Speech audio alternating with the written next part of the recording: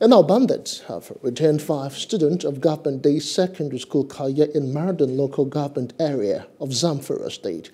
According to the police, at least 73 of the students had been kidnapped on Wednesday. A former councillor of Kaya Ward, Yahya Kaya, said his younger brother's daughter was among the students released by the bandits. According to him, the 5 students were taken back to their hometown around 1 o'clock today. Hello, hope you enjoyed the news. Please do subscribe to our YouTube channel and don't forget to hit the notification button so you get notified about fresh news updates.